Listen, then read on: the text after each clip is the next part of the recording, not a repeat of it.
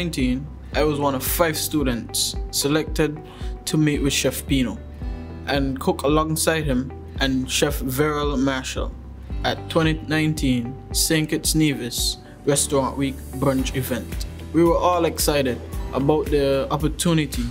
We were amazed by the outpour of encouragement we received from tourism stakeholders who were in attendance.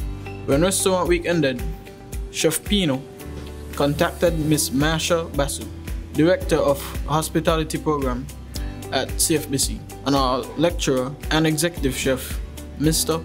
Peter Marshall. And I was one of 4 selected to travel to New York City to internship at one of Pino's restaurants for 6 weeks. I was surprised when the St. Kitts Tourism Authority contacted me in May 2022. In June, I traveled to New York City and was ecstatic to start my 6-week internship at Coco, Chef Pino's newest restaurant. I quickly developed a mentorship with Chef David, who exposed me to numerous culinary techniques while learning to cook in the hustle and bustle of New York City kitchen. Of course, I got one-on-one sessions with the icon Chef Pino.